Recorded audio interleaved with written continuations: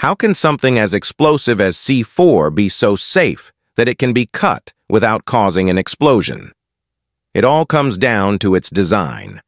The main ingredient in C4 is RDX, a high-energy explosive, but it is combined with plasticizers and binding agents that make it soft and stable.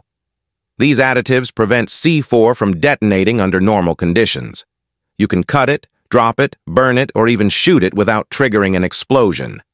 The reason for this safety is that C4 requires a specific type of trigger, a high-energy shock wave from a detonator. When this shock wave occurs, it rapidly breaks the chemical bonds in the explosive, releasing a tremendous amount of energy in an instant. Without this precise trigger, C4 remains inert, making it safe for storage and transportation. This unique design allows military and demolition experts to handle it confidently, ensuring it only detonates when intended.